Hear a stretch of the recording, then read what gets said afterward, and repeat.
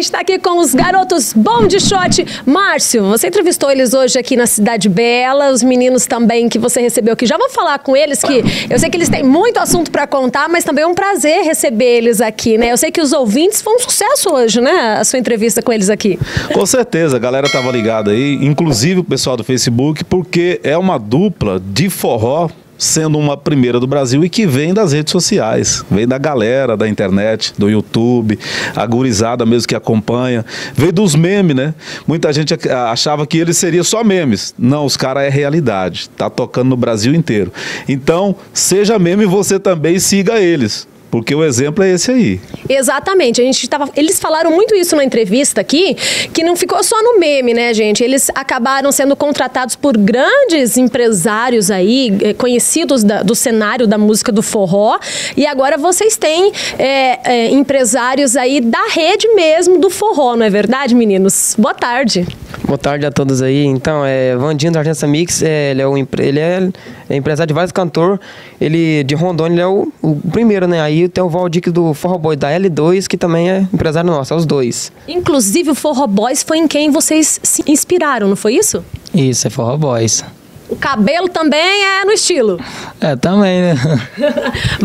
Deve dar trabalho pra fazer esse cabelo ainda não? Não, muito não. Ele para pra cima fácil assim? Para até melhor, porque eu saí meio com pressa lá, senão você ia ver o penteadão, ó. Mas quando vocês trabalhavam, porque vocês vieram da roça, né, meninas? Vocês estavam conversando aqui que vocês são de uma família de 7 irmãos e que trabalhavam na roça mesmo, né, em Rondônia. Como é que ele ficava lá na roça? Esse aqui? O cabelo. Ah, o cabelo era mais caidão. Suado. Meio suadão. Roupa molhada de suor. Nós é da roça mesmo. Dá até o vídeo conta, né, que estourou. Nós fez o vidinho lá. Na roça mesmo, pra mostrar a humildade mesmo. E tem a história nossa também na rede social. A história nossa. Que legal. E essa nova música que vocês vão lançar agora no próximo álbum fala justamente da história de vocês, que é pra consolidar mesmo, né? Isso, é verdade. Mas na verdade ela já é gravada já também. Já gravemos no CD dela já. Mas aí eu não sei se vão apanhar ela ano que vem de novo, não sei, né? Mas ela já tá no CD. Os meninos de Rondônia. Os meninos de Rondônia é o carro-chefe agora e a música de trabalho, é isso? Isso, os meninos de Rondônia para marcar o nosso estado de Rondônia, levar o nosso estado de Rondônia para o Brasil e até para o mundo, né? E agora, então, com o empresário, com tudo, é só decolar aí. Roça nunca mais. Ah, velho, roça é problema. Ai. Não dá nem só lembrar já... Mas olha, é pra gente lembrar de quem continua trabalhando lá, né? Que é um trabalho muito digno, né? De quem trabalha na roça, de quem trabalha com agricultura.